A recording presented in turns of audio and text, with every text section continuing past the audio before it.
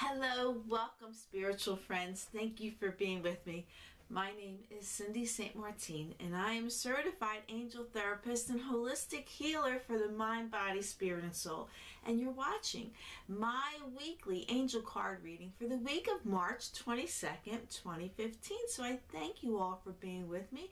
You bless me by watching and sharing my videos with others. And I hope you had a wonderful, wonderful week last week. And this week will be just as wonderful. We begun spring last week, and so we're into a new season. And also on the first day of spring, we had a solar eclipse. So not only did we have the spring equinox, but we had a solar eclipse, and all these wonderful powers and energies that are around us is supporting new beginnings and new life, just like spring brings new life. And it's just so powerful and wonderful. So there may be things that you're thinking about making changes or starting something new, and the universe is supporting you, and of course all that's divine is supporting you too, because change is always good. We don't want to stay stuck in one place. We want to grow and make things get better or change them and leave the past behind us and move on to more wonderful and a happy life that God and the universe so much wants for us to be in. I will select one card from 3 different decks, and then a card from the Archangel Michael prayer cards, and see what our prayer is for the week. Now, I've already called on God, the Ascended Masters, the angels, and the archangels to be with me, and because of law of attraction and my intention, I cannot pick a wrong card. And I'm going to start this week's reading with the Angel Tarot cards, and we'll see what our first card is for the week. You know, where I live, winter is holding on. Although there are signs of spring, the tulips and daffodils and hyacinths and all those spring flowers are starting to make their way above ground. And I've also noticed some buds on some trees and bushes. So even though we have snow-covered ground, it is definitely signs that spring is here.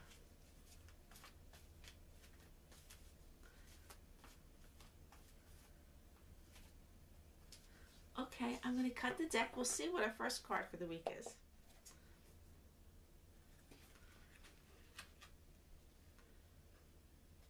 This is perfect. It's the Wheel. And Archangel Michael tells us it's time of positive change. A situation suddenly moves forward. Fortune is on our side.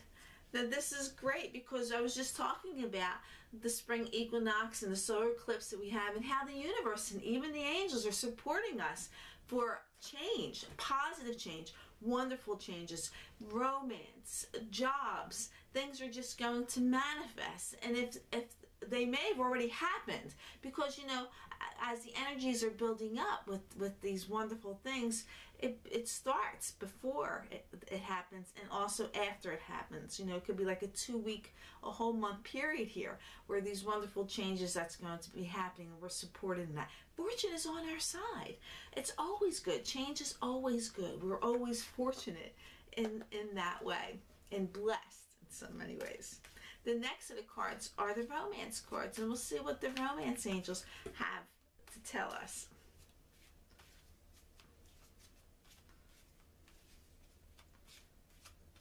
And of course, we want to stay positive as we go through changes. Know that don't worry, don't fear, don't doubt it. We want to stay positive and be excited about the changes that we're going to make or going to happen. Okay. I'm going to cut the deck. We'll see what romance angels have to say for us. They're telling us, pay attention to the red flags. And the card reads, the signs are cautioning you. Here we go. Changes. Things. Pay attention to what's going on. We might get some red flags and we dismiss them. You know, and because we either want to give people second chance or realize, but no, these are warning signs, you know, that God gives us and lets us know this is not where we're supposed to be.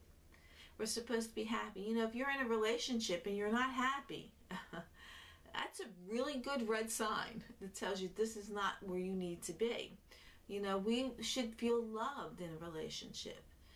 We should give love easily and get it in return. You know, we need to feel that we're a priority in someone's life, as well as make someone else a priority in their life. And the same thing goes with you. If you're not giving a love to someone, that's a red flag too, as well.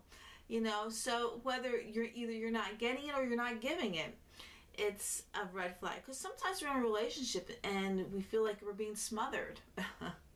So we hold back from giving because we feel overwhelmed. So they're red flags. Now, these red flags may mean it's time to change the relationship. Well, it does mean time to change. Maybe you have to speak openly and honest. You know, talk to them, make the changes, and speak how you're feeling to them so things can get better. Or it can mean, of course, it's time to move on to another relationship. But pay attention to the red flags. You'll know what to do, and listen to your intuition on what it is. Sometimes people need a second chance. Talk to them. Maybe they don't know how you feel. You know, maybe they don't maybe they have a lot on their mind. You know, a lot that's happening in their lives, and they can't focus or concentrate on so many things at once. So talking openly to them, you can find out and heal this and make the changes that's going to make a more loving and a wonderful relationship. Okay?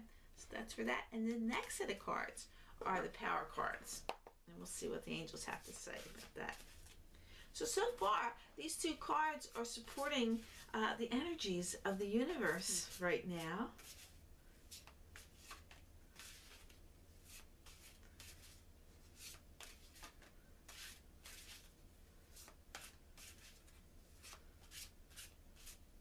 You know, and a lot of times we just have to be patient. Patience is a big thing, and it's a gift from God. Okay, I'm going to cut the deck. And when we're in a knowing, we know it's coming. Everything in divine timing. Patience is very important. And the next card is the Two of Ariel. And the card reads, it's important to have balance, working multiple jobs or projects at once, making work fun. Okay. Like I was saying about, you know, the romance card, maybe your partner is overloaded. Maybe has too many things going on in their mind that they want to get done, and they're not paying the attention that they need in talking. It could also mean with you or in anything. You need balance. You can't constantly work and work so many hours and so many things and not have rest. It's like we cannot stay awake for days on end. We need to close our eyes and sleep and rest. So we have the energy. And of course, our mind works wonderfully. Our body works wonderfully when we rest. So we need to take time to back off and have that balance, you know. But when we're working, don't make it seem so tedious that it's hard work. Make it a little fun. Find the pleasure in it. What helps you in that way, whatever motivates you. And again, if you're in a job or situation that you're really not happy with, then it's time to make the change. Open yourself to receive. Call on your angels and the universe and God to get you a new job, and be open. Pay attention to it when you open up to receive. I can't tell you how many times in my life where I've had one job end that I just walked out. That I was so fed up, I walked out, and guess what? The very next day, I got a new job, just like that. It's happened to me quite a few times in my whole lifetime, especially when I was younger. When you know, change happens when you're fed up, and we want to move on. You don't want to say, "Oh, I hate my job," or "I don't like my job, but I need it because I need the money." No, no, no, no, no, no, no. Say, I'm tired of this job. I want a better job. Ask the universe to provide it for you. Yes, I will start over. The change will be good for me. Okay, I need balance. This job is draining me. I need to open and start looking, and open yourself to receive, to get a new job. And it will happen. And you will be happier for you. But again, like I said, you have to be patient. And let everything in divine timing. You know, God might have to get 10 people to work to get you that new job, or whatever you're looking for, whatever miracle you want, you know. And 8 of them are doing their thing and 2 aren't.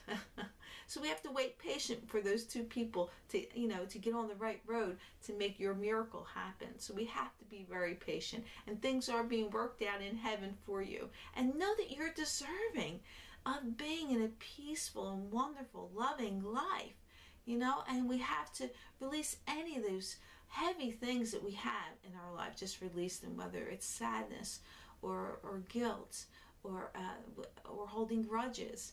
Any of those things, or holding on to the past. We gotta let it go so our future is wonderful and blessed.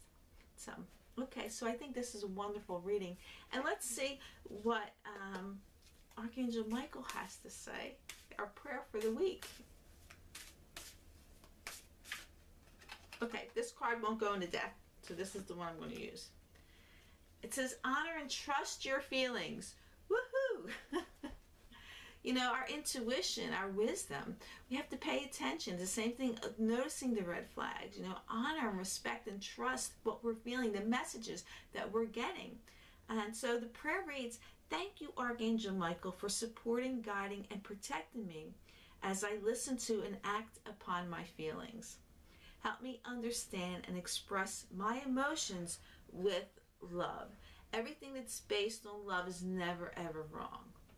When you express yourself, do it from your heart and how you feel. Don't do it to get back at anyone. Okay, we don't want to do that. We want to express from love in that way. So I think this is a wonderful reading, and I hope it encourages you this week to be magnificent and wonderful, and really pay attention and really know what you really want in life and what changes that you need to make, because you're absolutely wonderful and amazing. So I thank you again for watching and sharing my videos. You bless me, and because of that, you create a wonderful karma, and in return, you are likewise blessed. I invite you to visit my website at cindyshealing.com. There you'll see everything I do. You can connect with me, join my contact list. You can also connect with me through my social media sites.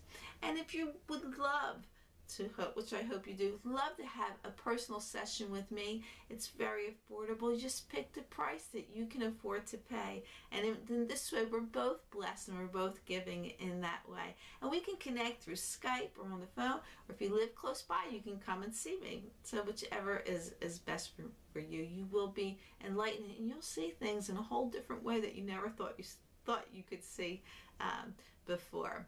So, and I also invite you every Wednesday night. I host a live web chat, and so you can come and get a free reading from me and connect with like-minded people and share your wisdom with them.